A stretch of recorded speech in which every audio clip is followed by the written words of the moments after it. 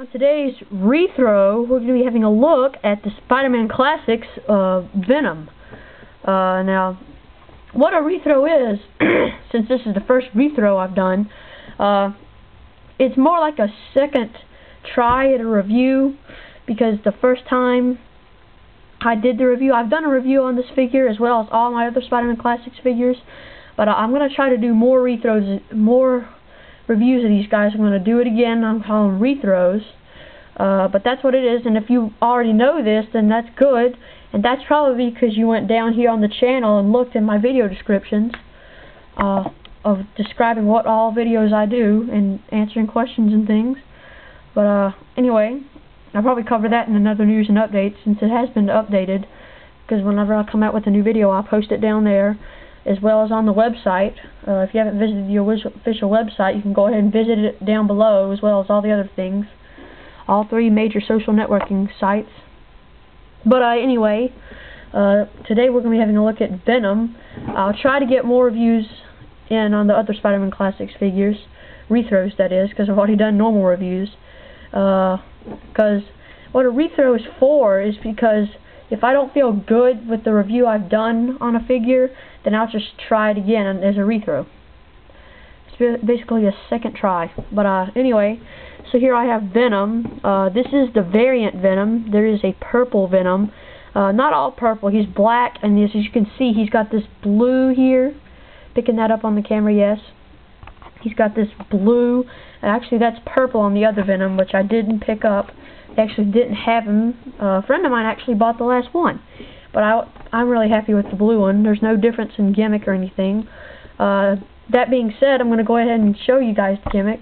Let me just raise the camera up a little. There's this big old honking peg on back. And what you need to do is you can use your thumb, but I just go ahead and use my palm. And you have to press it in with a little force. And can you see that?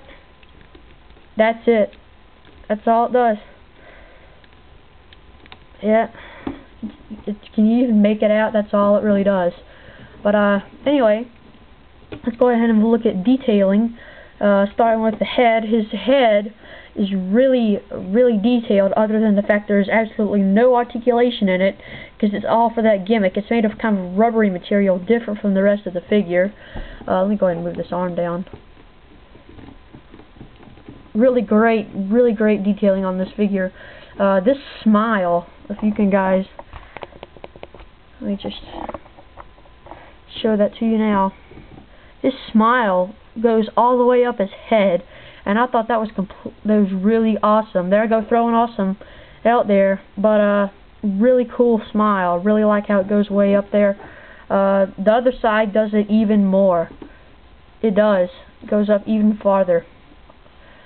It would be almost scary for a human to do that, because it would be like ripping up the side of your face. But anyway, it's really cool looking on Venom. I'm really glad they implemented that from the cartoons and the comics. Really great Venom symbol going up here. I do have kind of a problem with the waist. It's hard.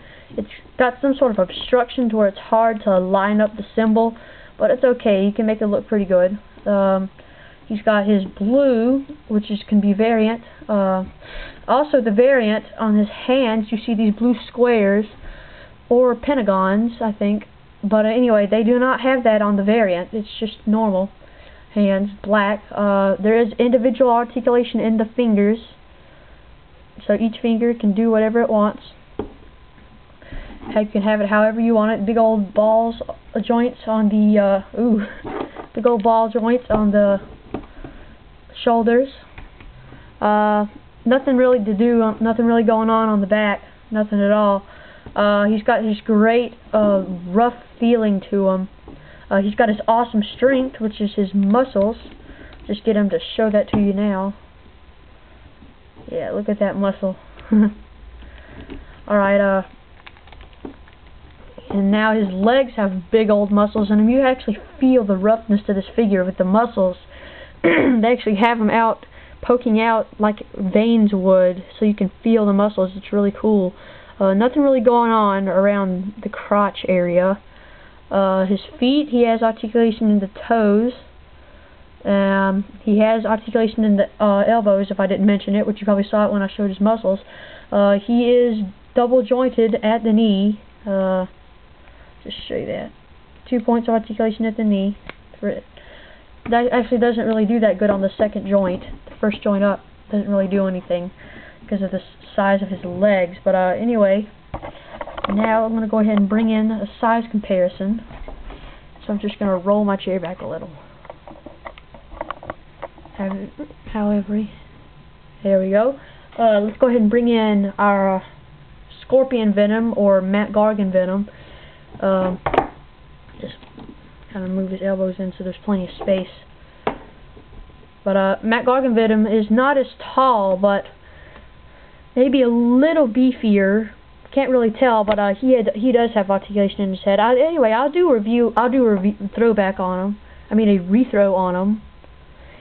He also shares the pentagon or square. I think it's going to be a pentagon on his hand. Trapezoid. A trapezoid it is. I'm sorry. Anyway, with his tail, he is much taller. But anyway, let's go ahead and take him out. Let's bring in our Spider-Man. Our Spider-Man is not as tall, not near as beefy, but still is a good figure and is pretty tall. Sorry guys, I just woke up a little while ago. And let's go ahead and bring in our 6-inch Iron Man. Now the the Venom, this Venom may be about 7, maybe 6. I don't really know how completely tall these figures are. They say 6 inches, but it could be 6 1/4, it could be less. But Venom is a little taller, definitely beefier. So let's go ahead and take Iron Man out of the picture and get that. Alright, but overall this figure is a good figure. So wrapping up this rethrow, which has been on Spider-Man Classics Venom, and I hope you guys enjoyed this rethrow, and I'll see you guys